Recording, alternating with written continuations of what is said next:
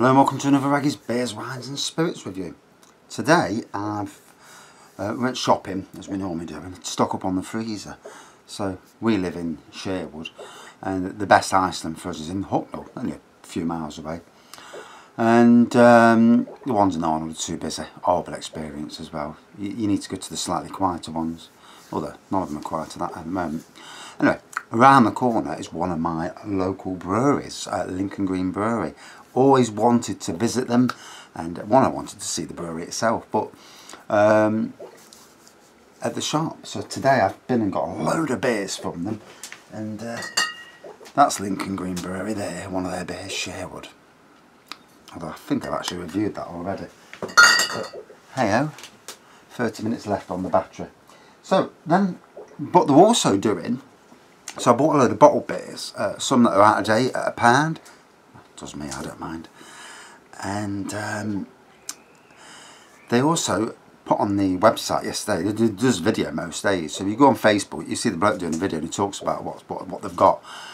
And look at the bloody bottle, I couldn't find a marker, so I've cleaned out the bottle, sterilised it. It looks manky, but trust me, it's not. So I put some tape round to get the pint mark on it, because obviously they're selling pints of, for £2 a pint, Spring Green, a 4.3 lager style pale ale, Preserve, a 4.7% Damson Porter, and Expressive, a 4.5% coffee stout, available only today and tomorrow. And I thought, I'm going down, gotta go down. So I'm not sure if I've got the stout or the porter, obviously because they're both dark. This is the Damson. 4.7% Damson Porter.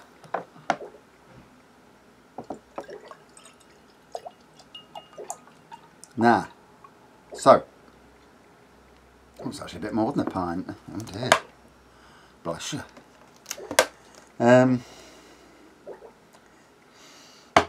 Smell disso on the bottles, because I've come back and I've had to disso them. You know, anything you're bringing into your line of your house, you have to wipe down or disso or whatever, get that antibacterial on. So look at that lovely black colour. Obviously if it had come out the pump at the time, it would probably had a head on it. It is what it is. You buy it on draft like that, it's going to be a bit different.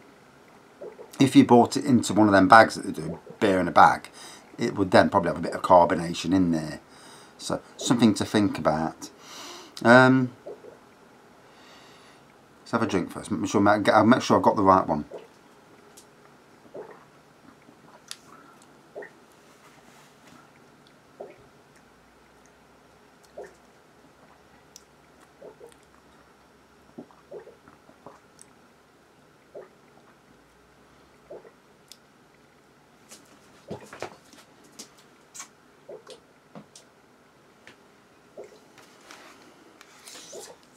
Where's that one? I'd have better.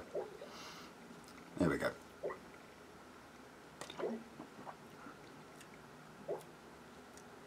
That's the coffee. Got a bit of a bite to that has. And I've got to do all 3 reviews today. That's why I only bought a pint. Didn't want to be buying 4 or 5 pints. Now the great thing is you can take your own containers, as long as they're washed out, sterilised, you know, because you're drinking it. So you can take milk cartons, 2 pint, 4 pint milk cartons, because you'll pay per pint. Unless you did what I did and you marked it out. So that's something to think about. So this is the Damson Porter. I just needed to be clear. It tasted the Damson, but I didn't want to get it wrong. So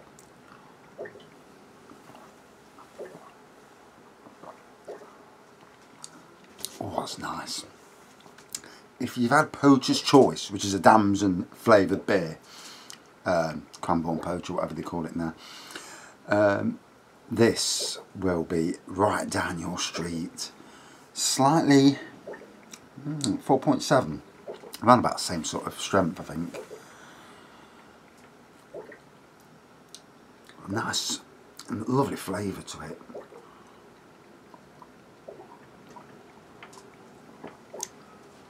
Yeah, so I don't think they do deliveries, but you can go on Facebook and on their website you can see.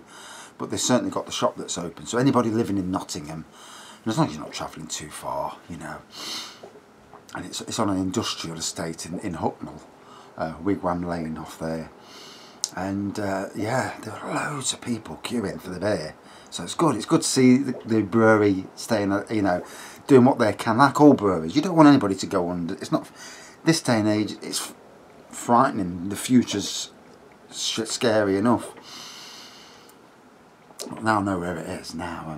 And lovely. The lady serving was really nice, really knowledgeable about a beer as well. So she, you know, some people are there, the salespeople, they know nothing about what they're selling, which does happen. And no, but she knew, and we talked about a buttermilk. Buttermilk is a butterscotch flavoured beer that I absolutely love. And this, wow, Damson, not far away from that plummy taste that I like in you know, Titanic Brewery's plum porter. And oh dear, this is nice. There needs to be more of this.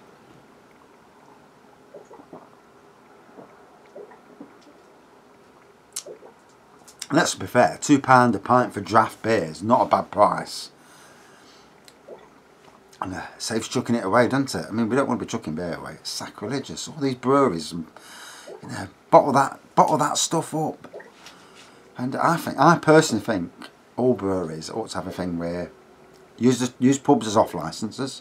You go down, and as long as your containers have been washed out, and that's up to you. Don't go down with half a litre of milk in, and then. But I washed it about 4 times, and I mean, it don't look like it's been washed. It looks manky, but it has been washed. I have to drink it. I don't want to be drinking and on the toilet for an hour.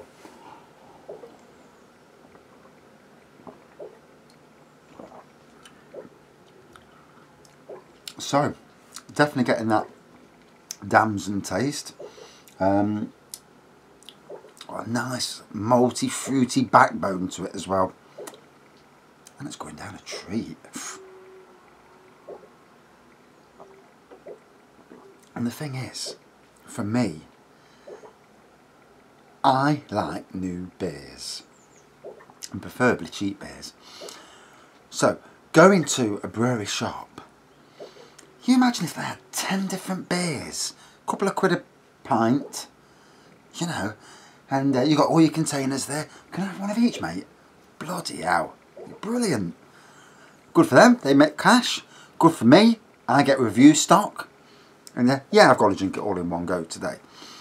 It's a tough job, isn't it? You know, it's a tough life, but oh. I mean, I did it when I went to Sadler's Brewery. When I went to theirs, I bought some beer back in containers because I wanted to. I couldn't get it in bottle form, so I wanted it to be able to review it. And obviously, the pubs will be open again soon, and this fellow will probably no doubt be back in the pubs. I've never seen it. I mean, one of my local pubs that we love to go to, and where we meet up with my old Sainsbury's workmates, is Little John Robin Hood in Arnold, and it's a Lincoln Green pub, obviously, and they have about 20 different cask ales, not just from Lincoln Green, from like Everard's and lots of other pubs, Titanic as well, and the atmosphere. You need to take your dogs in, and that's great. You know, taking your dogs into a pub, as long as they don't start fighting or shitting. But imagine that. Ooh. But anyway, yeah, and they've even got a dog beer. I got there one night, and there's dog beer, and I'm thinking, dog beer? No, I've never heard of dog beer. And anyway, picked a bottle of that up, took it home, gave it to the dog. He loved it. He did, whopped it down. So, but yeah, the atmosphere in there is brilliant, brilliant pub, and that's, to me, and they are also they have take homes like this in 2 4 pints take homes, and for me, you want to keep your pubs open. That now has got to be the way. Use your pub as an off licence, offie, 5 or 6 hours a day. Have it outside. Say, look, this is what we've got, mate. I'll go and pour you. Bring your own containers if need be. A couple of quid each. And obviously you'd have to have a card reader because you don't want to be handling cash if you can. Brilliant. You know. Maybe I ought to open up my beer room, sell wine and that. That'd be good, wouldn't it? Hey, maybe one of these days. Had a bigger garden. Hey. and a portable toilet. Or sit out in the garden and, you know, have it as a little micro pub. Yeah, the only problem is people aren't allowed to come to your house, so that kind of kills that conversation, doesn't it? But anyway, back to the beer. 10 minutes. I do rattle. So if you've never watched my reviews before, you'll notice that I rattle. The thing is, if I haven't got anything nice to say about the beer, that's when you know the beer's not a good beer. Or if it's absolutely disgusting.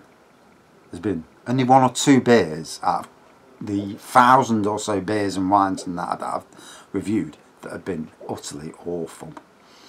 But luckily, not this one.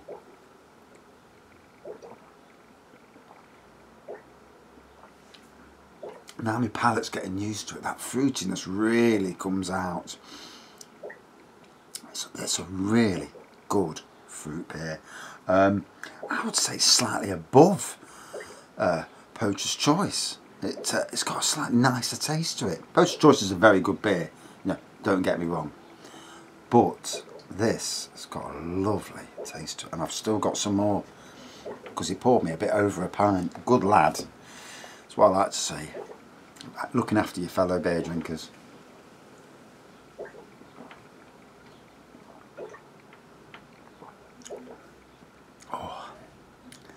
I know this lockdown's horrible for a lot of people, and I do understand it. A lot of bored people, a lot of people struggling. But for me, it's been blooming brilliant. When they said you're staying here for 3 weeks, I'm like, yeah! You know, it comes to the end of it, I'll be so pissed off and disappointed, but that's the way it is.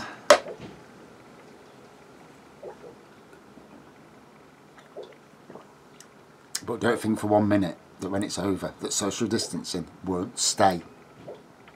They'll open pubs up, they'll open restaurants up. You will have to social distance unless you're in from the same family unit. It will happen. But in the summer months, there's a good time to use beer gardens. And actually, it's a good time to have gazebos and shit like that. Big gazebos so people can sit there and get the beer. Go into toilets. Oh, you have to wash. Make sure you wash your blooming hands a bit. I mean, I'm still surprised more breweries haven't gone the sanitizer route, because it's a good route to go. Not only brew your beer, brew your spirits if you can. And I think brewing spirits is a cracking idea, and all breweries need to go down that road, I think. And as long as the spirits are at a price which is good, because some do. £40 for a bottle of gin is steep. You know. You price it at a good price. You're even using plastic bottles. You don't have to put it in bloody glass. Sell it from the brewery. Gin and that in plastic bottles. It's got to be the way, isn't it? And but a sanitizer as well. Go to your local brewery. You get all your beer. You get your sanitizer. Happy days. The pain will be over soon. I do apologise. I do rattle. It's about the only time I talk. Don't talk to the bar. It's too much hassle.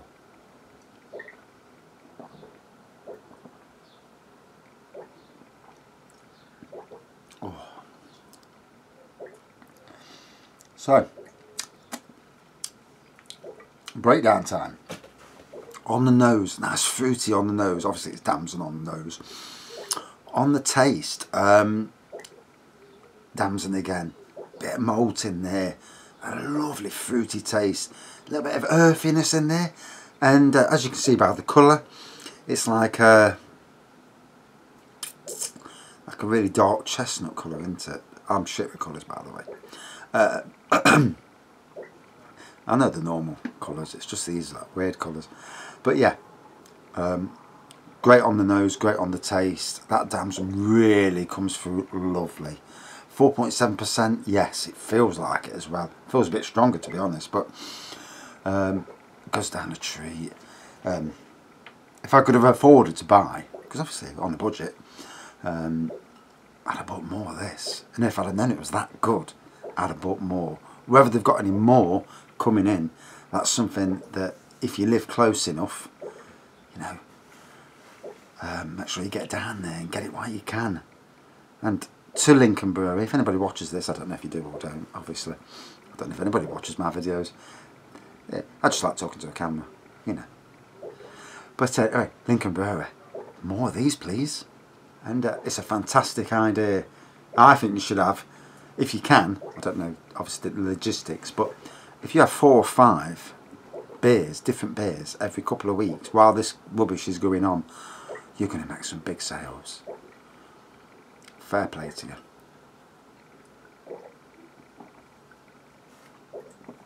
So, for a beer that was £2, from a draft beer that was £2, that was really, really nice. The taste, it's still in my mouth now, the flavour's bloody gorgeous. Out of 5, 4.55 out of 5. Close to being one of my top 10 beers, you know, top 10 rated beers. That's a beauty. It'd be better, obviously, if I'd managed to drink it and did a review smack outside as it's being poured. But I'm not being stood in the yard talking to a camera in front of a load of people who think, what was that dickhead doing? Anyway, thanks for watching, and see you soon, and stay safe obviously. Thanks, cheers.